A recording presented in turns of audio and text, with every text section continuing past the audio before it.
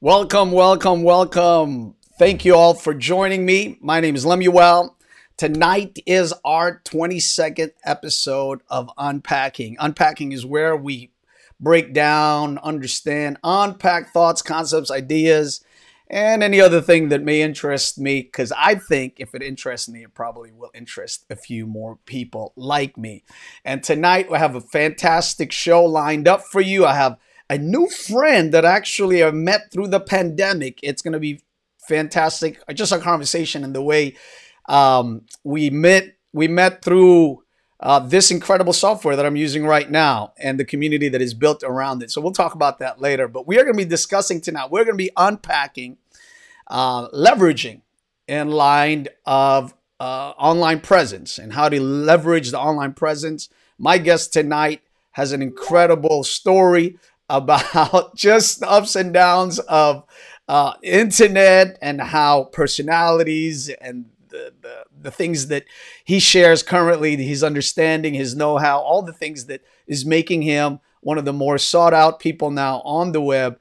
But before that, I want you guys to tag somebody, invite somebody on the show, maybe create a watch party. If you're interested in how the internet can be used to leverage your presence, tonight is the night for you. Get back to me in 30 seconds.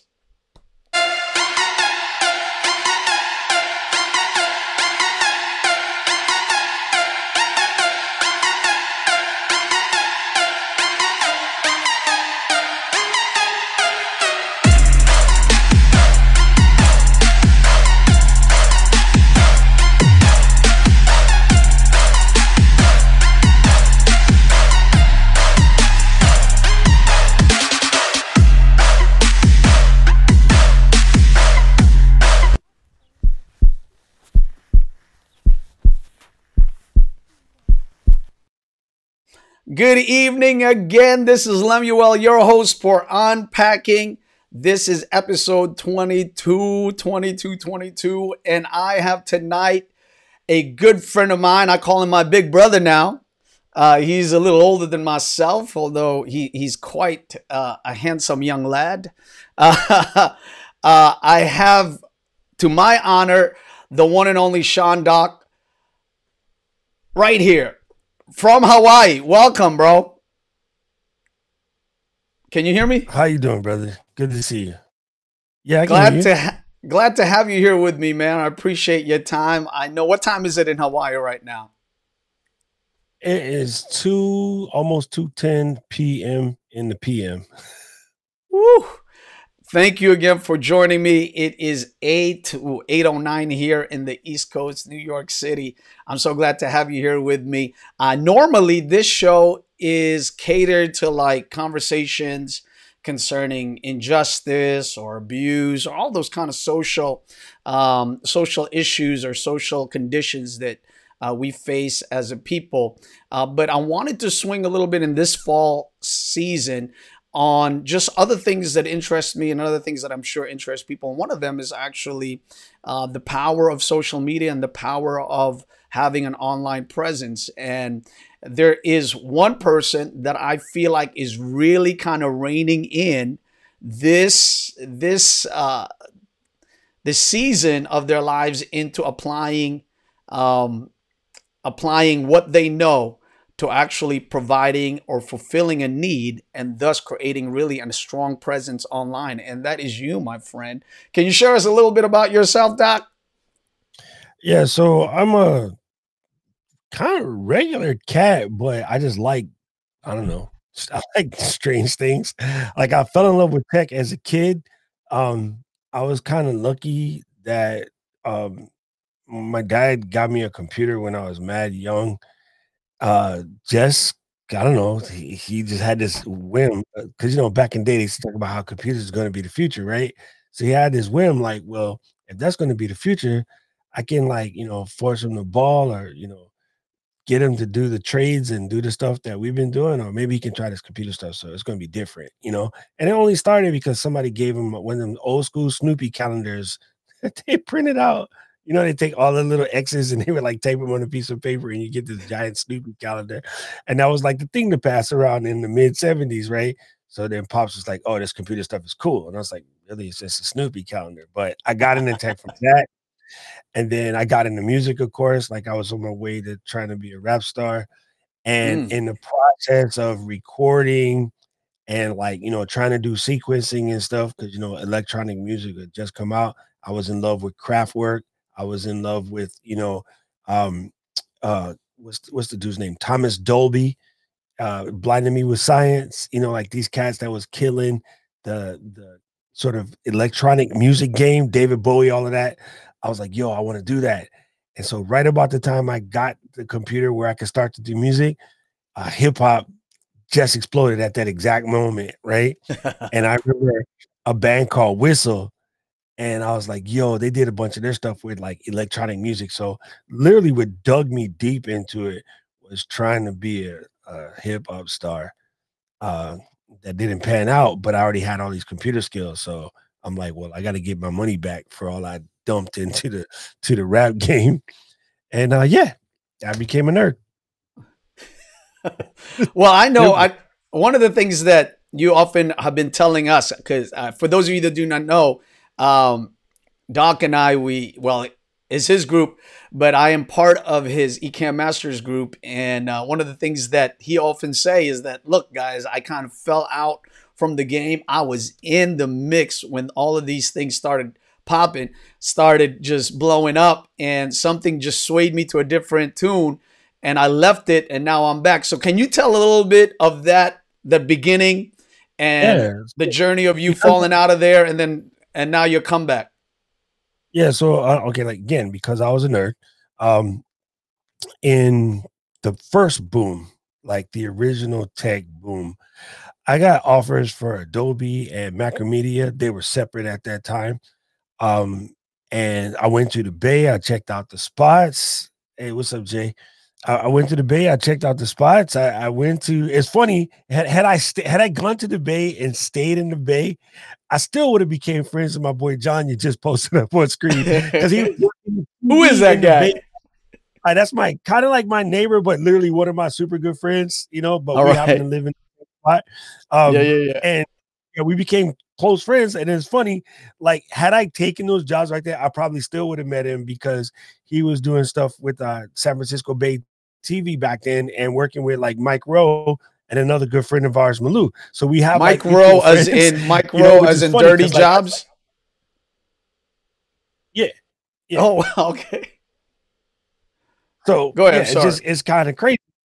It's funny to me that like I didn't take that position because I was so in love with Hawaii and not wanting to leave. But honestly, hindsight being 2020, I was scared. I ain't gonna lie. At the time, I would never told anybody that, but now I know better. Um, but you know, right after I didn't take the job, like swear a year later, the tech boom blew up, and then they reinvented themselves and they came Hmm. back with Tech 2.0, you know, and then so I just kept going, and then you know, I was an early adopter in YouTube. I was creating videos or whatever. But you know, this is the thing that gets everybody in trouble. At that time, YouTube was just YouTube.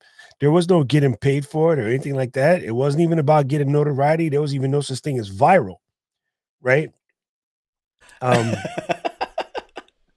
June, you yes, don't have yes. to feel like you don't have to. You have to behave, bro. We're just friends No, here. don't listen to my little brother. He's dangerous.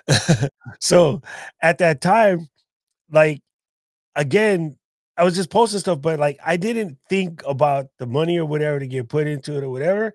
And again, listening to somebody who I pretty much listened to a lot, except for when I didn't want to listen to, but it's kind of an easy excuse.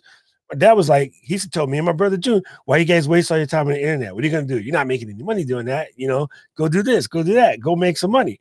So listening to my dad, I stopped doing it. It wasn't just him, it was a bunch of other factors as well.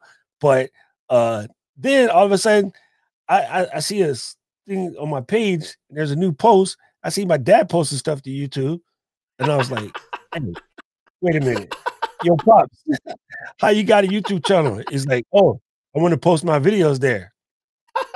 I'm like, "Oh," so right when YouTube decided they was going to start paying fools, Well, All of what a year was sudden, that, Doc? 2009, no, partner program came out in 2014. But prior to that, I think they were just doing random, like random access. Ad share was like 2009, 2010. But it was just funny, like in his late 60s, my dad was posting these videos of like Hawaii scenery and stuff to YouTube and try to get it all together. And I was like, oh, this guy is funny. But again, just kind of toe dipping, was never committed. And so something that you find out, and we kind of reiterated today on a video that we watched independently, but I know we both watched it. It's not about the the output, it's about the input. Everyone's Mhm. always so focused on the output, right? And Yeah. that was me, right? Like I'm putting this stuff, I'm doing this thing, and when am I going to get my subscribers, or when am I going to get my money? When am I going to get my this? When am I going to get my that? And that's not how it works, bro. No matter how much you think you can do it that way, it doesn't work that way. So you got to just put in, put in, put in, put in, and all of a sudden a tiny little bill would be like, "He ready," and then the output starts coming. Yeah. It's Yeah, I crazy. know. I know you and I got involved with this software around probably the same time, the beginning of the pandemic, and you really Yeah, have taken this 3 days will thing, be shut. just swung it really on the high note, and just rode it like a horse that it is. And I know in the past month or so, you have gained over 1,000 followers. Is that correct? Yes, Just yeah. on your YouTube That's page. money right there. Not sponsored, but yeah, Two Buddy helps, man. It's one of those things, again, when I first saw it, like when it first came out, I'm like, I don't need these kind of shortcuts. I mean, the shortcuts don't work. Blah blah. It's not a shortcut, bro. It's a tool. You know what I Well, mean? this is what I want to really You bring you here, because I know yeah, there's a lot of people that are looking at the internet and they're looking at like online personalities and they're wondering, where do I fit in? But I mean, what are you telling these people, maybe like even myself, where you know that there are people that are making massive amounts of money on YouTube? And what are you trying to provide in that experience, or maybe not experience, but maybe in that sphere of influence? How can you begin to leverage your personality in light of just, not even money yet, but influence, leadership, community connections, all these other things that once you begin to have this presence, it just begins to flow in a certain way? all right. I'm gonna flip the script on you real quick before I answer that question. What made you wake up one day and had the cojones to be like, you know what? I'm gonna be a minister. I'm gonna tell other people the good word when they could just read it by themselves. What put you on that? Well, actually, my dad was a pastor. So I grew up in a pastoral home. And then at 20 years old, he comes to me. It's hard to get the answer out of you. That's the answer.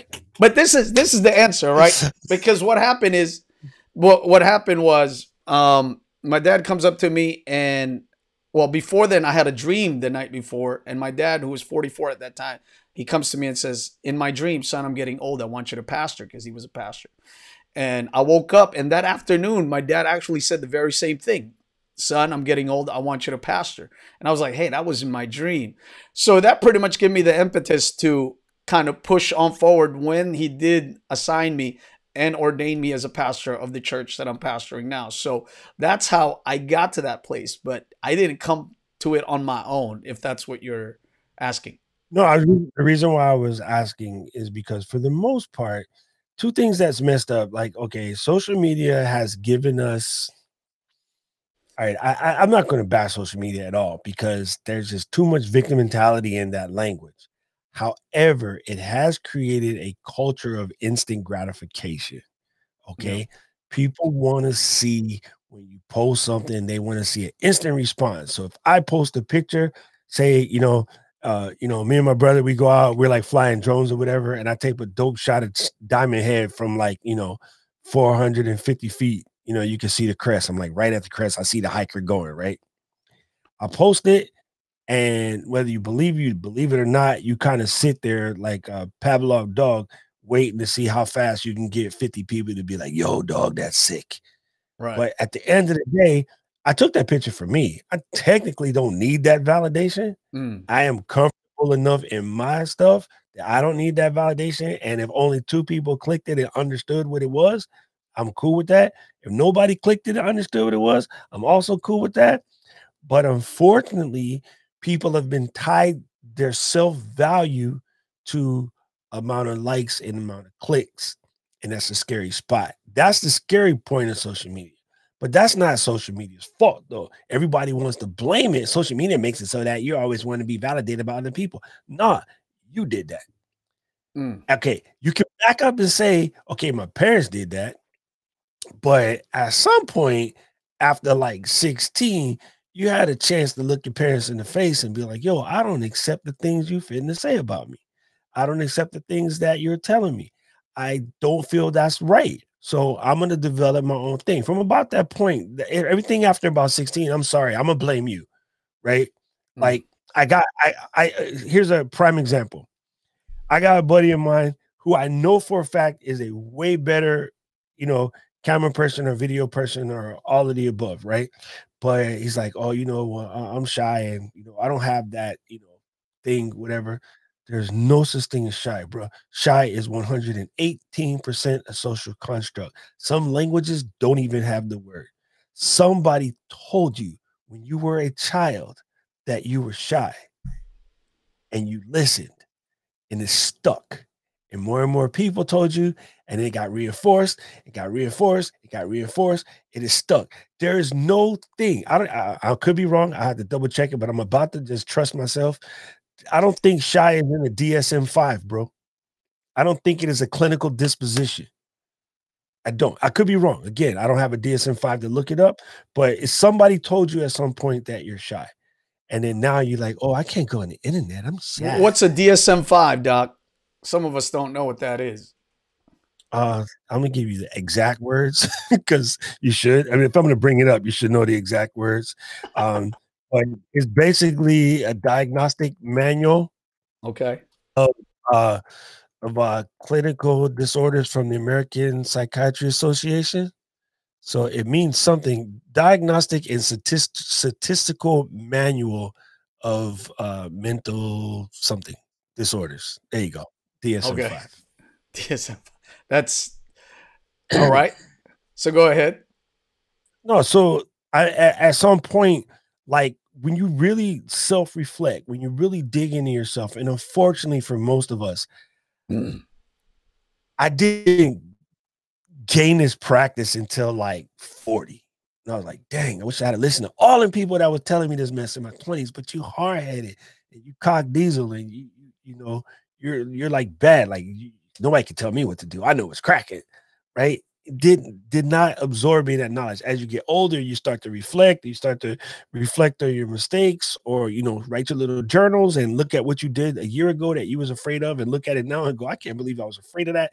Like all of these practices helped me. The self-reflection helped me realize, like, yo, I didn't need a lot of the stuff I thought I needed. You know what I mean?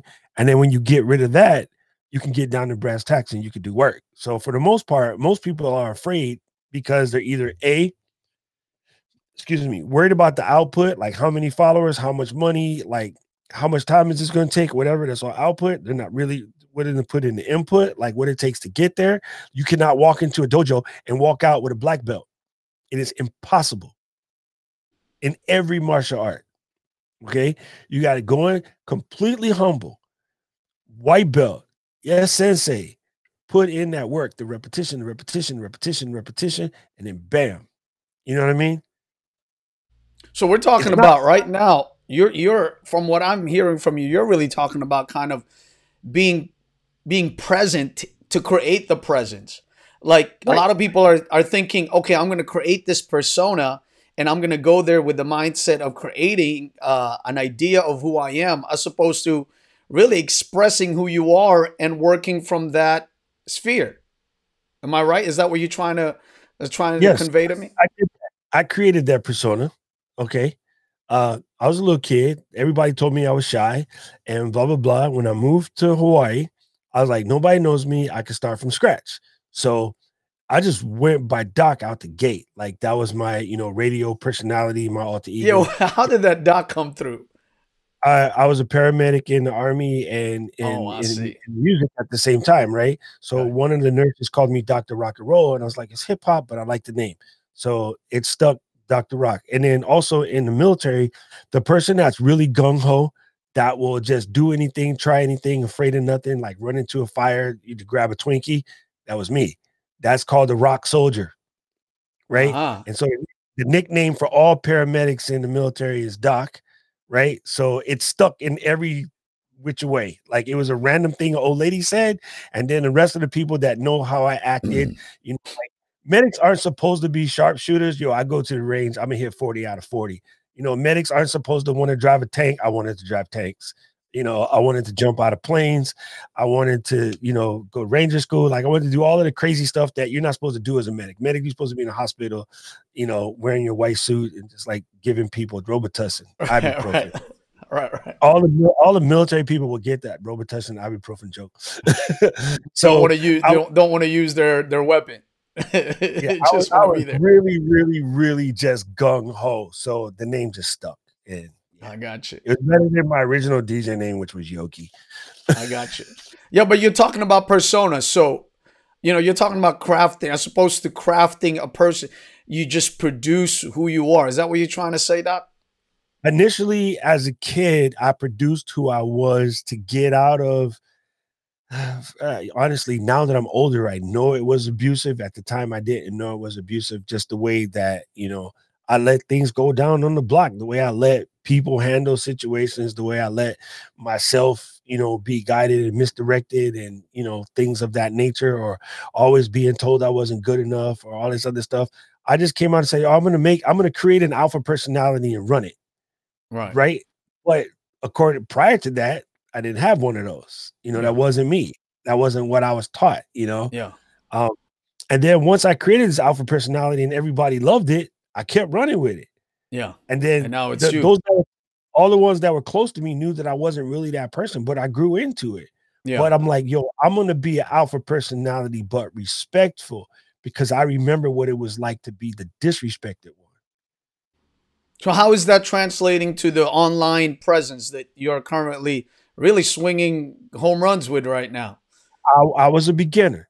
Yeah. And when I was a beginner, the guys above me, they would look down upon you. They wouldn't try to help you. They would like, oh, just over here, go figure it out. Go look this up. Well, that's just how people were, right? They weren't trying to help it. And I was like, yo, I wasn't coming at you to take your spot. I was coming to make my own spot.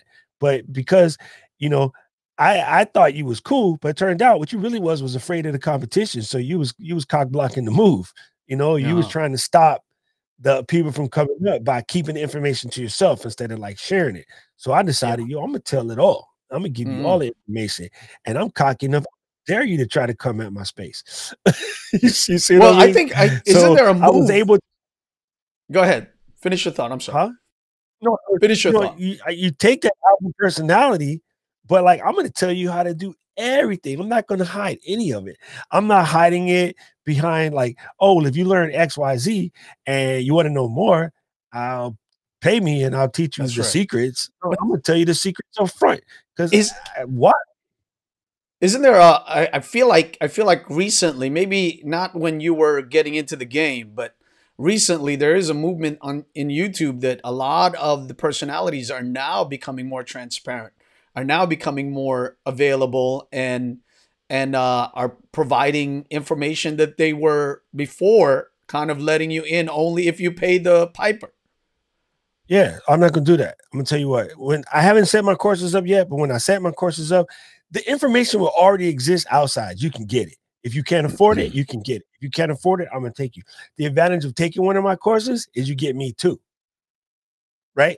I will give you the information. Like I can tell you right now, I can tell you my dad's, kimchi recipe because he taught me, but I can't make it still. You know what I mean? Mm-hmm. It Yeah, takes yeah, yeah, time. yeah, yeah, Put in that work to get it to yeah, yeah, that yeah, level. Like yeah. if when I try, my joint come out like too sweet or too vinegary or too fish Right. saucy or something, right? When my dad makes it, it be on point, and I just shake my head. I'm like, yo, I followed the instructions to the letter, but for some reason, it ain't It ain't right. coming out. I think he lied though. I've been meaning to ask my brother. Let me check his paper versus my paper. See, he probably give us both two different joints, so that we always got to call him and be like, "Yo, pops, we need some more kimchi," you know. But like like my dad used to joke, and my brother and I too. Like we sold cameras, right? So all these people would come in and they'd be like, "Well, I need this camera, and I need this camera, and I need this camera," and we used to always try to tell them, "I could give you, pops $150,000 Cine Alta." And slap on an $80,000 Fujinon glass and send you out there. And I could go out there with this $800 digital 8. And at the end, when we compare footage, I will smoke you. It's not the camera, Joe. You need to go learn some certain, filmic skills, right? You need to learn how to craft the story, tell the Yeah. story, create emotion, add tension, like all of that mess, right? People still don't believe that to this day. You be on my streams, bro. You mod a lot of my streams. Oh, what kind of Yeah. camera is that? Camera don't matter, bro. All right. Camera don't matter. My stream would still be entertaining if I only use this. Yeah. That's not a cocky statement. That's a fact, bro. You know what I'm saying? Well, So like, we know as people that are trying to level up our stream quality, how that when we look at YouTube, sometimes the people that are like making waves are still filming their nose. You know what I mean? They're still the camera is still looking up their nose, and you're just wondering, dude, you're making so much bag, and you still can't get a proper camera gear. What's going on? That's you and I when we look at them, but to the common people, all they hear is what the content is being given. No. yeah, exactly, exactly. I mean, okay, so you're in an industry that generates a lot of charlatans, right? On both industries, right? Photography and ministry.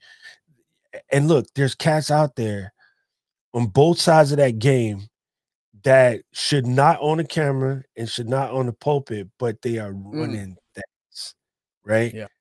Doesn't mean I want to beat them. I ain't even gonna try to beat them. As a matter of fact, Right. I tend to ignore them, but they do exist because it goes to show you it's not necessarily the equipment or the lights or whatever, like people don't buy product, yo. People buy people, Mm, you know, and they just don't. Like I did OBS and Wirecast forever, and those tools were effective. They absolutely work. When I got to Ecamm, I was like, I'm in love. These cats are legit.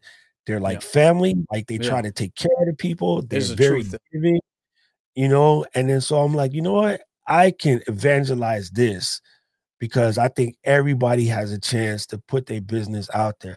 Like, what's going to be the end of my YouTube career? When my brother decides to do YouTube.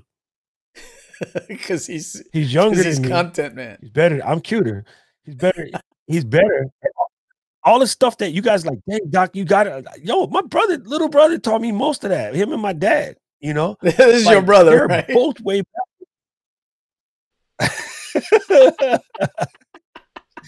Don't put him on the screen, yo. It's gonna June, mess me welcome. up, bro. We're gonna Yo, send you the link to join us soon. no, keep him away. Like I'm so happy. I'm so happy that my brother don't want to be on YouTube because my career is over because he's way better than me. But you know what? I ain't afraid to say that. I love that Yeah. fool. So I will push him.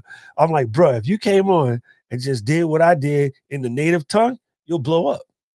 So, dude, Doc, you are in this like flux now because our audience don't really know. Probably this is the first time they're seeing you outside of your brother and a few of our friends here. But a lot of the people that are in my circle probably don't know you. But you're really swinging the hammer when it comes to knowledge and skills and kind of like a very nerdy approach to what we're trying to do. And there's a lot of equipment, obviously, and you are mastering a lot of those things just because you have the history for it. You've been in Apple. You've done live streaming before the pandemic really made us all live streamers, right?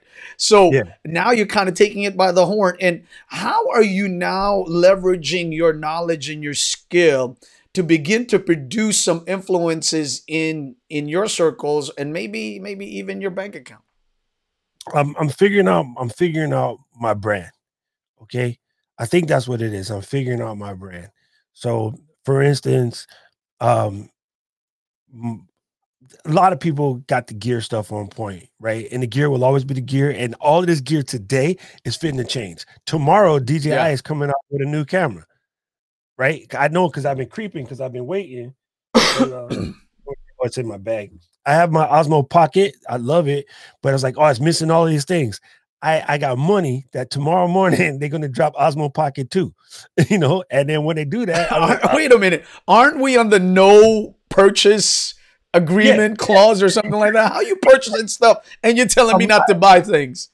no, I'm not. I'm not. Trust me. But it's going to come at me like, oh, you want this, and I'm like, nah, because what I figured out what my brand is about to be, is not only I'm going to teach you just the stuff because anybody can teach you the stuff, right? I'm going to teach you how to add the mindset to that same stuff and Mm. level it up. So, you know, one of the cats in the eCam community will teach you about graphics. I'm going to teach you the graphics, the same thing, but I'm going to give you the mindset to actually know you are not allowed to take this and go home and be like, oh, I learned how to do something on Keynote today with Doc. I'm going to need you to generate 5-6 pieces of that and then put it out there and just let it get ripped, right? I'm going to push you to go to the next level. I am not going to allow anybody in the Let's Get Live crew to just, this is good enough. This is good enough is a curse. And it was a pet peeve of mine. It was a pet peeve of my dad, a pet peeve of my brother. Our community here in Hawaii, they love good enough. And we will not let that fly. And it's probably, Mm. my dad probably nailed that into me. I'm pretty sure. I don't know where I get it from, but good enough is not enough, yo. It has to be, let's keep going. Let's keep going. Can you unpack that a little bit, Doc? Because a lot of people are trying to coast. You know, they're trying to say, "Oh, my personality will translate," and hopefully, I say some. You know, I make random thoughts and random concepts, and it makes it wow. People want to follow me. Nope, don't work that way. When you in your neighborhood, when you're in your community, when you're in your church, and it's you and 3, 4, 5, 6, 7, 800 other people, maybe. When you go online, 8.6 capital B billion, your charlatanism will be flat kicked out. And you don't even have to intentionally be that way. I'm not using that word like saying everyone's out here trying to cheat or whatever. No, but you can't do that out in the internet, right? The internet's too big for that. So you have to actually bring real deal value, right? Mm, So again, good.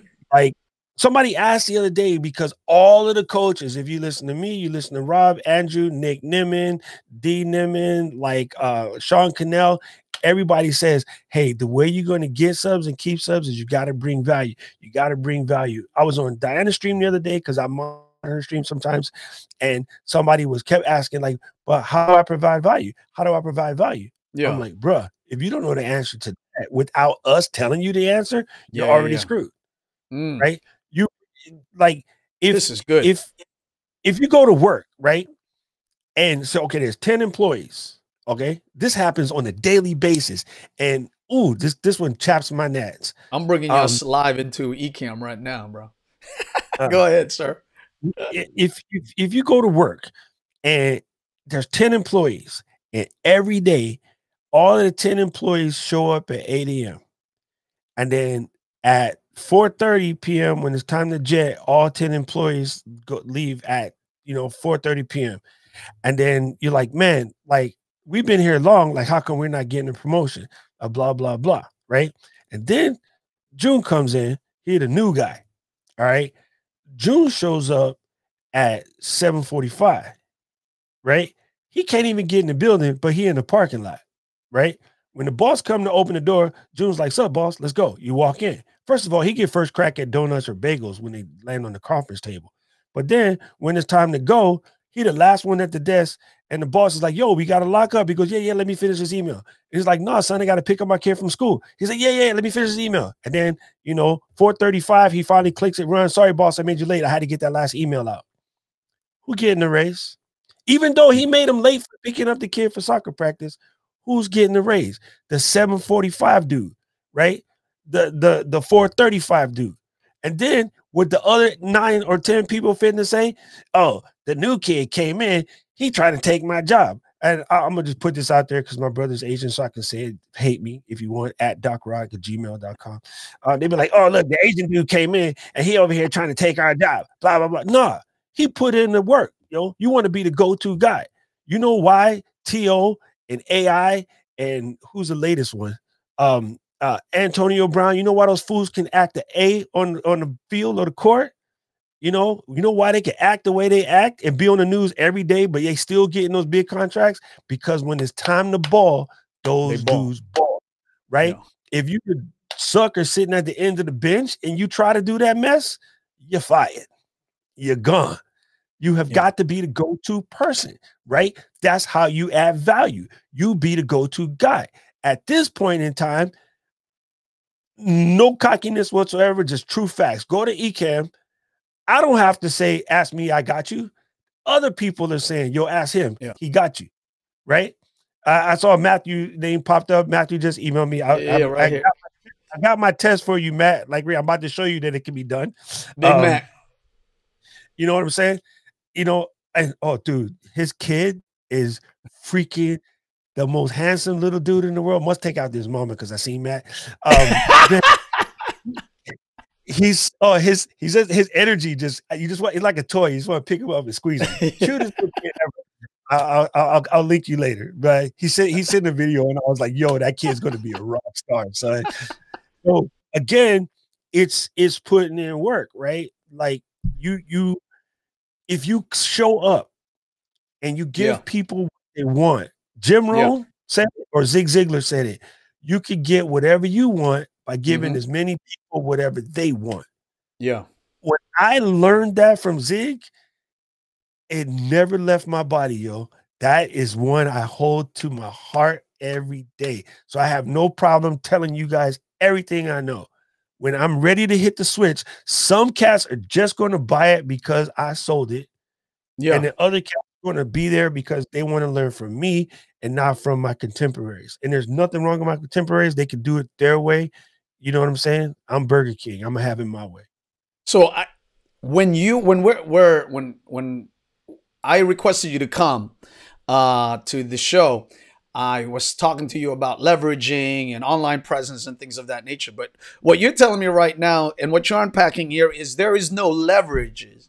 There's no leveraging online presence unless you provide value. Yep. Here's why. I can go to almost everybody in your stream right now, whoever's watching, every single one of them would love to have 1 million followers, right? Yeah. Everybody. And in most cases, you get like a 2% return on that, but we won't get into that. Let's say I could give you a 20%. Oh, you know what? I'm generous as heck today. I'm going to give you a 50% return. Everything you post with 1 million followers got you a 500,000 actions, right? If I could do that for you tomorrow, magic wand, hit the magic wand. If I could absolutely do that for you tomorrow, and then I was just trying to find my stuff. Here we go. Are you ready? Do you have the content? I don't think so. Me neither. Yo, I'm Billy Bob Brubeck the Badass, and I still ain't ready. Like, if somebody gave me that tomorrow, I'm not ready. You know what I mean? And everyone's like, well, I need this, I need that. No, you don't, bro.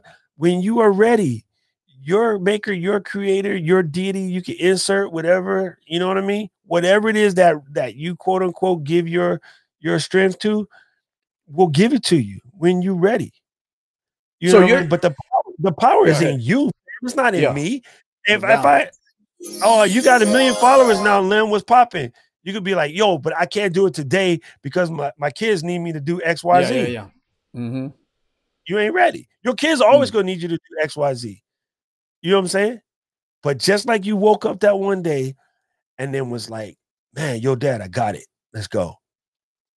If value is the main thing, Doc, if value is the main thing, what would you say is the subsequent leveraging ability for you to be able to provide the value that you provide? What is the other thing that you need to bring to the table in order for you to be a personality that is able to leverage that personality? What would it be?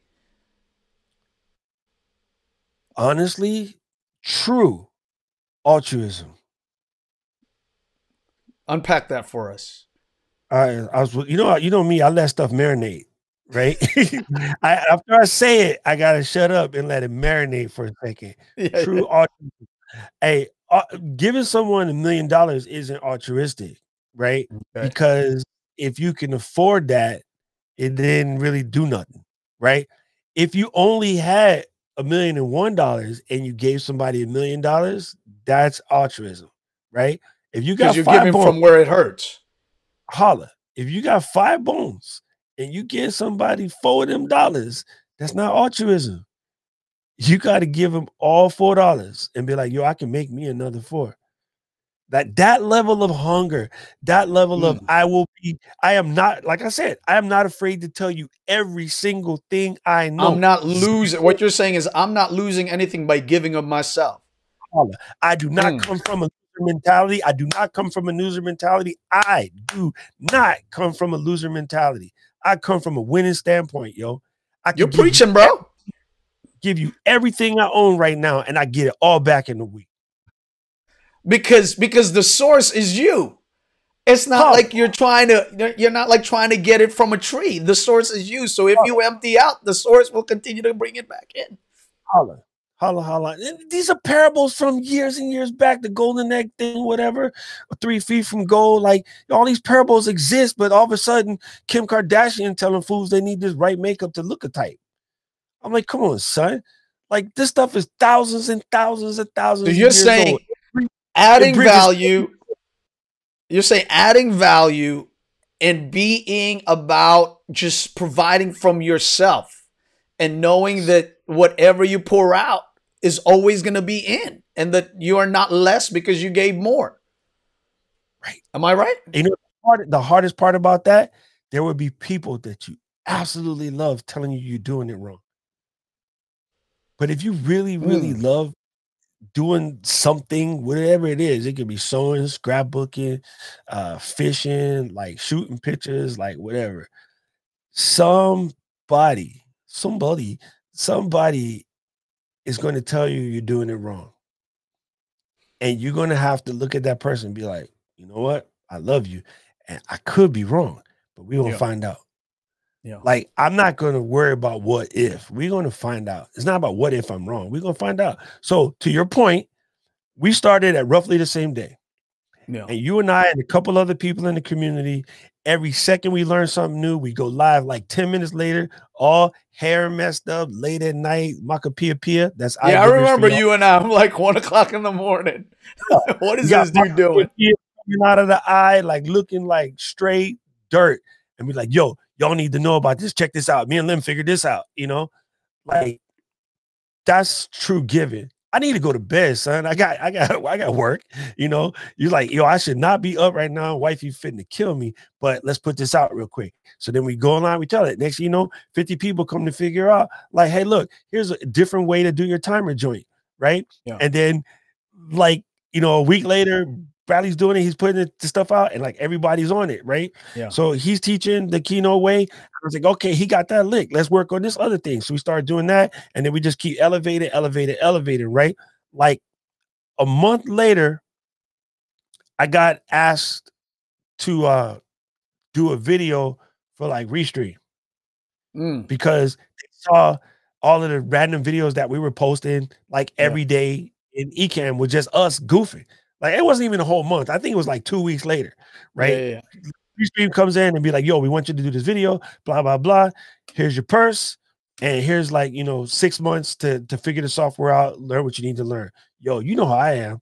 2 weeks, not even two, I'm sorry, like a week later, the video that they wanted was up. It's like, damn, this food is quick. You know what I'm saying? Same with Marsh, right? Marsh did his little video about Lutz, and everybody's like, yo, I love the style, I love your training, whatever. Boom. He just put it out there for free. Yeah. All of a sudden, he gets the phone call. Hey, yo, we need you to make this, this, this, and this. Boom. There goes the bag, you know? And then, you know, here we So are, so like 6, 7 months. the leverage was not notoriety or money. The really we Nah, were just sharing. You were just sharing a value point that comes from holla, yourself, and because holla, of that, holla. things Right? came When your we way. joined Cam community, son, there was 1,500 people in the group. We teetering on 15,000.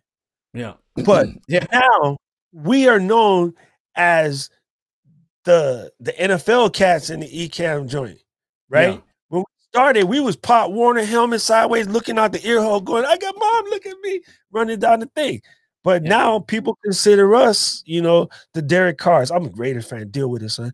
They I like consider us. the. I'm okay. I'm okay with the Raiders. I'm not And okay with the Sox fan though. That's a different story though. I gotta go. I'm even okay with the Royals. I gotta go. This is different. It's not baseball. But you know what I'm saying? We didn't come out there and be like, "Yo, look at me. Here's my stuff for sale. Look at me, blah, blah, blah." We wasn't, neither one of us was like that. Bradley's not like that. Marshall's not No. like that. All these cats. And again, I started in April at the same exact spot everybody else started, but yet I'm moderating their joint because I gave the time and effort to try to help people out, So right? this is not thinking about like you. I think you mentioned it earlier, and from the video that we watched earlier today on a separate times, like you said, that it's about what I'm putting in, not necessarily what I'm going to bring out. There's a lot of people that are coming into the online space thinking, what can I milk from YouTube? What can I milk from this group? What can I milk from this software? What can I milk from there? Can I milk and can I milk it? Can I milk it? But rather to come and say, can I take care of this cow? Can I feed this cow? What can I do to make this cow healthy? You know what I'm saying? And then the cow provides the milk, right? Am I on top? You're on point 100% into your exact analogy. This is the point. I literally just watched this video maybe like 3-4 days ago, and they were talking about Australian Wagyu. First of all, that cracks me up as a Japanese major. Wagyu means Japanese beef. It only can be made in Japan, period. It's like champagne. Outside of champagne is sparkling wine. So, but that's a different argument. We won't get into that. And the guy was talking about how they could raise, Wagyu level cattle faster because the Japanese method is you get up, you sing to the cow, you give it, really, really good food, hand selected food, right? You massage it, you brush it, you sing to it, you play music to it, you go out there, you do your prayers, you walk it around in the space this size in my room, right? Let's call it a 10 by 10. In the US, there's about 12 cows in a 10 by 10. You know how big a cow is? In It's Japan, massive. in a space this size, there's 2 cows on the busy farms, 1 cow on the high level joints. One, he got all of the space. So cow be like, "Man, this life chilling, son." You know how you see the cartoon when he got the grass in the mouth? The guy's always eating the one piece of grass. It's some Yo, good them cows stuff, Doc. are living it, right? So when you see a piece of A5 Wagyu and you see that lovely marbling and that good, and when you taste that joint and it just melts on your tongue, you understand why that's a $300 steak. That exact same animal treated the way we treat it, beating it to death, trying to get that output so we can send it where we send it. It don't even taste like the joints at Costco. Costco is pretty good, but Yeah. it's not even close. It's like that rubber high school steak they used to give you once in the blue moon in high school because the steak has some money. Yeah. It's because of the input, right? The output. We trying to figure out how much steak we can get to the market so that we can get rich. They figuring out how can I represent my family's name? How can I represent my family's name? This cattle, my grandfather started this business 5 generations ago. I want when somebody to eat this to look at, Miyazaki and say, "Oh, the Miyazaki beef is legendary." Right. He might be the last male. He might be the end of that lineage, but that dude is going back all them generations. I need every person in my family to be respected when somebody eat my steak. You know what I'm saying? Maybe I learned that because I went to school in Japan, but that's just a different level of pride you put into your stuff, right? Well, let me ask you a question, Doc. Did you have a issue kind of like did you have a moment where you were kind of like vying, there's an internal struggle between what can I get out of this or what can I put in? Was there ever a time where you struggled with, you know what, I'm not going to pour in my time and my talent on things that are not going to return any valuable asset to me? Was there ever a time where you were kind of like fighting that? Like I've done that where I'm like, I poured in a few hours on this thing. I don't want to just give it away. I need somebody to reciprocate before I give it away. Was there a point where you struggled between the input and the output between giving value as opposed to trying to take from what you're trying to put into, if you know what I mean. Yeah, yeah, I feel you. I could be lying, but I'm gonna go ahead and say no. And here's the Mm, reason why I'm not that type of personality. I'm not giving you a gift because I expect you to give me a gift back. I'm giving you a gift because I just that dude. I want to give you a gift. I'm Tinkerbell. Yo, I'm cracking up laughing when you laugh. You know, me giving you something that works out for you cures me. So that's my gift already. Like the monetary side of it, I don't sweat. But then again, I'm cocky enough to go eventually somebody will come with the bag and be like, yo, I got you, son. Like I see what you're doing. I see you out here. I got you. And I do think people be like that, right? I do think that there's I have this weird thing. I think there's people that actually got the bag. They're sitting around watching all these people on the come up doing their thing, and then they're gonna be like, all right, he ready. And they just gonna come and drop the bag in front of your face and be like, let's get it. But if you was busy out there reaching for the bag, then they thinking, oh, that dude's just in it for the money. I don't yeah, respect that kind of people. We as consumers do not respect people who about the money. As an Apple person, I gotta defend the company all the time because I'm like, that's not Apple's thing. You've been told by that by other people. You've been told like that by haters. You've been told that by the media. But that is not Apple's mentality is not about the money. They didn't just upgrade the phone so that you got to buy a new one. That they just doing that because they just trying to make money. First of all, every business, if you're not trying to make money a little bit, you fail. That's a different story. right. But I mean, just like I just need kind of money, like grab, like the phone companies or the cable companies. You know what I mean? Apple is not the phone companies or the cable companies. I really don't think Samsung is that way either. I don't think most of the large major brands, your Nikes and all of them, I don't think there's philosophy because if there was that philosophy, they wouldn't last. The only reason why the phone companies and the cable companies get away with it is we need it. The minute somebody come up with something better, they're gone. And they're like, no, that doesn't make any sense. Okay, remember when they used to sell us our phones and jack us for 2 years, talking about you're paying down the phone, but yet if you kept your phone longer than 2 years, did your bill go down after you already paid for the phone? Because their excuse was, your bill's $100 a month because 50 goes to the phone, the other 50 is for service. Okay, 24 months later, the phone is completely paid for. As a matter of fact, it's about $2,400 worth of phone at that point instead of a 1,200, right? But did you come and say, okay, your thing's paid, let's drop your bill? Never happened, right? Up until Spectrum came into the game and T-Mobile on the other side, uh, when they take the internet speed and bump it from 100 megabits per second to 200 for the new customers, so I can get more money. So they go to the old customers and be like, hey, we're going to move you up to the 202 because you've been with us for 15 years. Nah, they keep it quiet because they don't even want you to know. So you sitting there with the same old internet speed you had for 5 years, even though they give it everybody else, they giving their new girlfriend all of the good loving, but they didn't give you nothing unless you call them and say, hey, yo, shouldn't I be getting this? Oh, yeah, we got you. We switch it. Oh, don't you enjoy your service with us? Look, we switched you to the faster speed for free. No, fool, you just gave the new people the same thing. That's the difference between grabby, and I'm going to just keep putting out that good, knowing that eventually I'm going to get my return. Hmm. Reminds me of because this is LJA ministry, so I have to throw in what a scripture that reminds me of what you just said. The Bible tells us that if we throw the bread in the water, it shall return to us many days hence. You know what I mean? So you're talking about bringing back what you pour out. Uh, so I have a question about that, and the question is this, Doc: is there a demarcation line between the business aspect and your benevolence aspect, or do you just kind of give and give and give without expectation of return, uh, or is there just the return is just expected to come if you continue giving, or do you say, you know what, if I don't get a return, then I'm going to have to start giving, I'm going to start charging? Is there No, a demarcation? probably to my detriment. No, it's just not me. I'm not that dude. Like I was raised a giver, so I'm fitting to give. Like is what it is. And there's many people that told me you need to stop giving it away. You got to blah blah blah. Hey, I love you. I respect your opinion. That doesn't suit me, yo. I don't feel good like that, yo. I'm always been a giver, always been a provider. I've been a caregiver.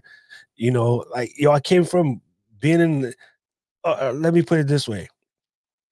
My teenage years, when I should have been partying like a rock star or whatever, I was defending the country so that people that look like me can have a better life. You know, I was putting myself in the middle of bullets so I could wrap you back up, stop you from bleeding, so I can get you home safely to your family. You know what I'm Thank you for saying? service. You know what I'm saying? Like, I wasn't like on the block talking about check out my rims, look at my stereo, son. I was running around with, a bag full of band-aids and a weapon, talking about, Mm, yo, we got to defend the country that other people are screwing up for us. But hey, that's a different subject. But you know what I'm saying? Like, we don't give for y'all to be like, thank you for your service. Like, I didn't sign up to the army for y'all to be like, thank you for the service. I signed up for the army because that's what a man supposed to do. I wish we were like Korea. I'm adopted by Korean family, so I say a lot of Korean things, deal with it. Um, I wish that we had to guarantee every swinging Johnson in the entire country had to do military service, even if it's only a year or two, just so you can understand what giving yourself to the greater community looks like. That's mm, our number one problem with our entire country as it stands, and it plays out in our society, is we are selfish, straight selfish. I had the opportunity to live in places that aren't that way, and I learned it, and I did it at a young enough age that I could course correct. You know what I'm saying? yeah. My time in Korea, my time in Japan, where there's a little bit less selfishness, taught me what it looks like to be not selfish. And what's crazy about that is trying to be us, they are both starting to go towards selfish. But they're going to, hopefully, they catch themselves ahead of the game and realize, no, we don't want to do that. We got our own identity without it.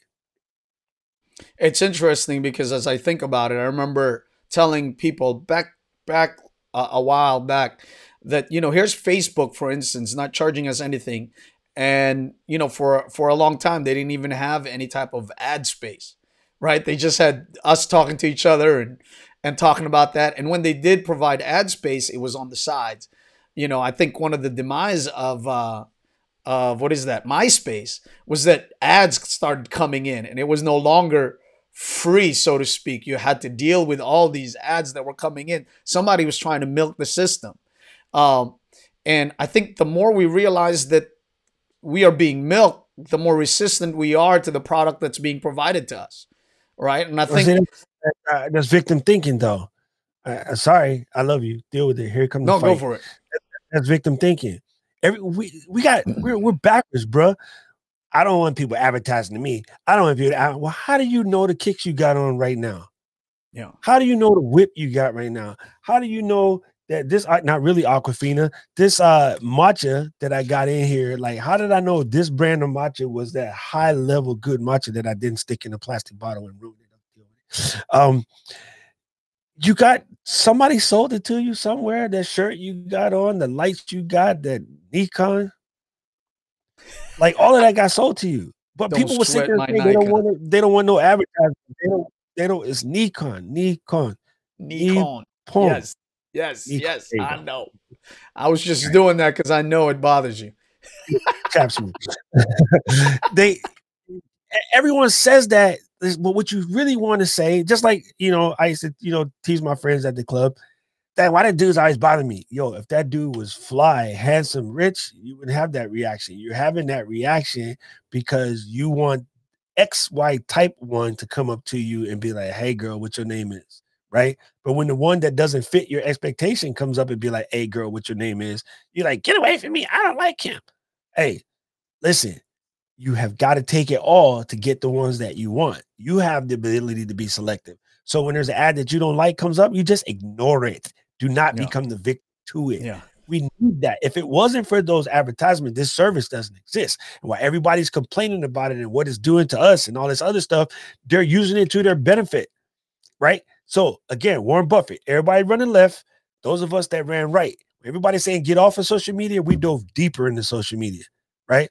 When everybody was saying YouTube's ruining, blah, blah, blah, because all kids do is stare at their phone, we dig deeper into YouTube, right? And then we're not talking to kids, we're talking to our contemporaries. But our new customer base, everybody's here. So while these people are being afraid of that technology from the gate that I've been in tech, people have always tried to badmouth tech. But you know what? They said the same thing about books. They said the same thing about magazines and TV and Xbox, all of that. You know what I mean? I had a friend years ago, her son, like, oh my God, he's always into the games. He's always into the games. I wish he would stop, blah, blah, blah, blah, blah. And I was like, how about you just get him a programming book and then base it? What? Isn't video games bad? But you know, hey, that dude is probably pulling in like $500,000 a year in salary working in the game company in his mid-20s right now. You think his mama wish she listened to the girlfriends telling her that video games are bad for kids, or that she listened to Uncle Doc tell her, teach the kid how to program and put him to work, show him where it's really at, because he is passionate about this. You crushing his passion. Which one you think she wish she had to listen to at this point in the game? Uncle Doc. You know, there's victim mentality, and I do not allow it. I'm sorry. I will cuss every single person out that comes into me with that victim mentality stuff. You are not a victim. Stop being that. It's That's not right. it. You got to get in where you fit in. Like you are being tested because you need that test.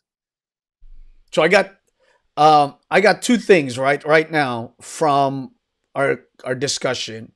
And to leverage your online presence, really first is create value and provide value, right? Provide from yourself, because you are an ever flowing and constantly producing person inside of you. You never run out of value that you have, because No, like you said about your dad, just because somebody knows what you know doesn't mean they'll produce what you know.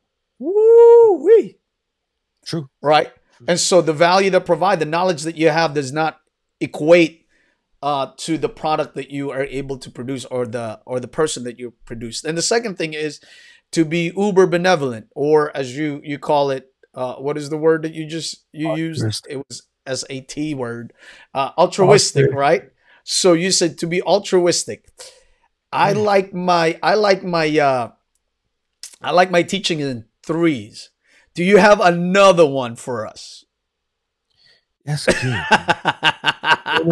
No, no, seriously, at the end of the day, that is straight good. What you said, something about that system of threes. Like you got to have a certain amount of system, right? You got to have, save System. yourself. Woo! Yes, save yourself time, energy, and money. Got to have a system. Save yourself time, energy, and money. My God. Always got to have a system. Because as we were talking to one of our contemporaries today, and we were beating him up because he's sick with it, right? He's super sick with it, but he's not making himself in a position where he can grow. And the only way that he can become more valuable to the community that he's fostering is he got to release time for himself. The only way that you can be, you know what it is? Um, you mentioned something about, like the online presence. I think what you would know about me, my online presence and my offline presence is the presence. It's the same That's one, right. It's the same one. right?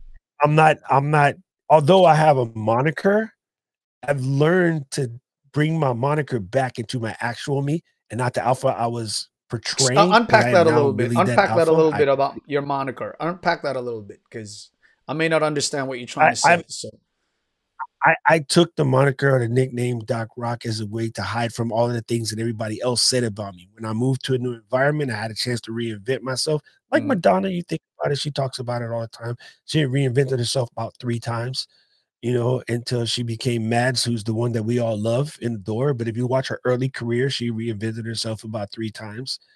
Um, I use that to overcome the mental pain that I went through from being a person that was constantly told at the time and space we were in, somewhat to this same day, not good enough, not black enough, not Mhm. light enough, not dark enough, not smart Yes. enough, fat Mhm. enough, not fast enough. I took all of that stuff as, I'm gonna invent this dude. I live in Hawaii now. Hawaii is, for the most part, not very racial. It's very racial, but then not. It's more ethnic. It's kind of different. That's a different Yeah, yeah, yeah. conversation. Um, and I was like, yo, I'm gonna just be that dude, and I'm gonna own that dude. Nobody has to know inside the pain that I deal with. Well, I grew into that person. And I took all of his learnings, his teaching, and his self-awareness and all of that, and it actually became me. So now, although it is a nickname, Facebook forced me to do it. They forced me to put my real name on the outside, but I am now one and the same. I'm no longer two different people. I used to go to the stage and rock it for 10,000 people, and then go home and cry basically because my internal struggle was still jacked as Yeah. I got more adult and understood that it's okay to need help and okay to, Mm. therapize and seek assistance and whatever. Like Yeah. now I'm just one person. So my online people and my outline people is the same people. There's not a Yeah. difference. And I know people would make fun of us now, but a few years ago, people would have been like, "Look at that, you so tight with your computer friends." It's not my computer friends, bro. If you was here, first of all, you look like you live in Hawaii. You're Filipino, so you're at least 36% anyway. That's So right. I'm there already. I'm and Pacific you're already Islander there. anyway. And I'm like, if you was here, yo, we would be right across the street at Bevy right now, having some food and cracking up laughing, drinking, whatever, just enjoying ourselves. If you were here, I would be the way I'm with you now on our Yeah. mastermind chat, Yeah. you or E or Marquise Marshall, any of them cats, I would be like that. And a lot of people, they think that, oh, those are your friends on social media, those are fake. And I'm like, it doesn't have to be. It's up to you, son. Like I desperately miss Macworld when I used to get me and my Mac nerds, we get to meet once a year and just we would eat dinner, breakfast every day. Like we would just hang out like that week. We would just Yeah. absorb as much time with each other as we can because we were legitimately friends. And cats I met at Macworld, we're in the same podcast 12 years later. We're still creating the exact same podcast, yo, because we're real friends. And I get really pissed off when people say, "Oh, that's your internet friends." Right? My brother's dude, yo, you would be part of our clique. You'd probably be more like my brother because he might like that image quality from the Nikon. It's all about the That's right. glass technical. You know what I mean? You guys would get along 100%, like same way. And so that's why, June, we got to like, bring you back, bro. We got to bring back Doc and you at the same time. yo, I'm definitely not taking him to the East Coast with me because he'll never come home. He ran away once, and our parents cried him back home, and I was like, "Thank you." I was getting my butt whipped. See, even my brother, he could have stayed in the Bay. If my brother stayed in the Bay, dude, he was one of the sickest 3D designers when 3D was brand new and you couldn't do it on your computer. My brother was killing 3D space. He should have been at Pixar with Steve Jobs.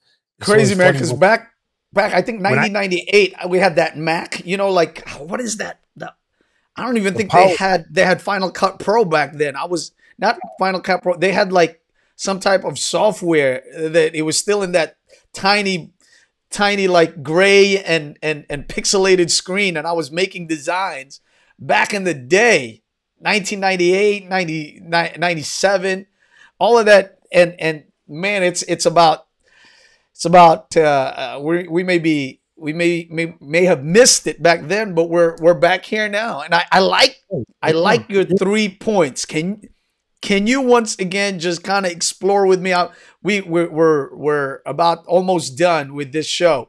Can you again just state the 3 things that we Okay, mentioned today go. See, that can that he said Eo Nikon. But can you okay, all right. I'm gonna give you the platform right now. Those 3 things, if you can encapsulate in a statement or maybe not in a phrase, but just kind of like your closing thoughts about those 3 things, because I think talking about leveraging online presence, I think you gave people, money today. All right, so this one's a really old school one, right? But I'm gonna make it easy for you. It's called Gigo, right? You remember Gigo? How's your old school computer technology goes? I don't know. Okay, Gigo meant garbage in, garbage out, right? You're Right. not getting the output without the input. You got to put the good input. You know what I'm saying? Like that masterful, clean code, right? That I'm putting in this work. I'm getting up every day when I'm up. Like, am I studying this craft that I say I want to get rich at? They remember the Tiger joint? Oh, he hit like 1,000 balls at the range every day.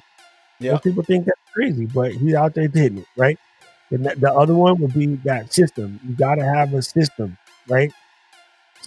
Figure yourself out, make it easy for you, save yourself time, energy, and money. And that last one is don't be afraid to give, yo. If you give value, you will get it back. In order to get whatever you want, you got to give as many people in whatever they want, right? The reason why Apple is worth $300 billion today, right now, or Jeff Bezos, whatever, is because they figured out a way to give the people what they want. People wanted to be able to buy everything that they wanted to buy without having to go to the store because their lives became busy. And so now you can go on Amazon and you can literally buy a motorcycle without ever leaving your crib. And so the people are like, well, how come Jeff Bezos so rich? Because he gave everybody what they wanted. Easy shopping. It's so simple. Give the people what they want. Give the people what they want. Let me bring back our sound effect here because we're closing. Doc, it has been amazing chatting with you, and I hope our audience, my audience, as well as those that came to support you, have gained something something valuable from our conversation tonight. I know I didn't expect the three things you mentioned. Certainly, I did not expect altruism as one of those. One of the things that you actually use to be able to provide presence and that you can leverage outside. I think I even consider that maybe my title for this show may have been a little less altruistic because I was trying to get something out of it instead of something to bring in it. But in the process of trying to do that, we did bring something to everybody's minds and hopefully into everybody's heart. And altruism, value, systems, these are all incredible things that we all benefit from every single day, and people provide for us, and we don't know it, but the people that we are using as vendors, the Amazons, the Apples, the YouTubes, and all those people are in that space. Am I right, Doc? Yeah, and people don't want to admit it because they feel like, oh, they're big or they're rich. No, and of course they got to make money. They got to pay employees. They got to do this other stuff. But yo, they're giving stuff every day. You just may not hear about it because everybody wants you to feel like they're doing something bad because they're mad that they didn't do it. That's where it comes from. Half the smack talk normally comes from the other person really wishes they could be that. Right? You know what they say? When you point your finger, there's three pointing back at you. All of the guys, you know who complain the most about Amazon? Walmart. What is Walmart doing right now? Trying to make Amazon again. All right. But in the beginning, that's all they did was complain about it. Now they're trying to be that. You know what I'm saying? It's funny, is what it is. But yo, everything, all of the companies that you know and love, if you really look at it, for the most part, they're out here giving back to you. Yeah. There's a couple industries, they just don't think like that, like the medical industry, not the medical, but the pharma and stuff like that. A lot of those are like mad crooked. But if you look up Apple Charities and see what they give away every year. Yeah. You know what I mean? Go look at what Jeff Bezos gives away every year. And as much as you want to hate on him, the dude actually out here giving stuff away. His wife won all of that money in divorce, his ex-wife now, she gave almost 75% of it away already. Wow. That's incredible. That's crazy. That's crazy. Incredible. She's like, I didn't need money. Because everyone's like, oh, she just knows it. She goes, okay, prove it. Here you go. Bam. Free computers for these kids, free college for these kids. She just started giving it away. She gave almost every stitch of it away. Look that stuff up, make yourself feel better instead of looking at how somebody trying to make more money because they came out with an iPhone 12 Pro Max and they cost this much when it should have cost this much, according to some person who ain't making phones. How you know how much it should have cost if you don't make phones? Shut up. Woo, woo. Well, Doc, thank you again for joining me tonight. I really am appreciative of your time, your talent, and the opportunity to be able to chat with you, even to meet June digitally here. One of these days we'll be. How funny that is. there's a you know how every place you go they'll take a national dish and they'll spin it and make it whatever it is locally because it's easier for the local people to get it than the real dish. A jun in Korean is like a flat kind of pancake type thing. Normally it's fish or goes in it. In Hawaii, leftover teriyaki beef and covered it in jun batter, and it's literally called meat jun. And so that becomes my brother's default nickname when people want to make trouble for me. Meat June. Woo! Well, everybody, thank you all for just hanging out with Shawn and I, the good doctor, as I would call him all the time, the big brother over here in the social space. I truly appreciate his time with us. And listen, guys, I know we came in here, at least even for me, with the mindset of how can I learn, or what can he do to share with me some things that I can leverage my personal social interactions with people in the online space. How can I leverage it to bring me all these things that maybe I'm seeking for? And Shawn Doc Boyd just flipped the script on us and said, stop thinking about leveraging people or leveraging your presence so that you can receive. Leverage your presence by providing value. Wow, that's incredible. I really hope that you picked that up today, because that's what I picked up. I'm about to give away stuff right now. I'm about to enter into my creative mode just so that people can see, hey, I got something to provide for you. And if Shawn's right, and I think he is, the stuff that you put out, because it's biblical, right? If you put it out in the water, it'll return back to you not many days hence. So God bless you. Thank you for joining again. Doc, love you, brother. And I'll talk to you guys soon. Until next time, this is Lemuel signing off.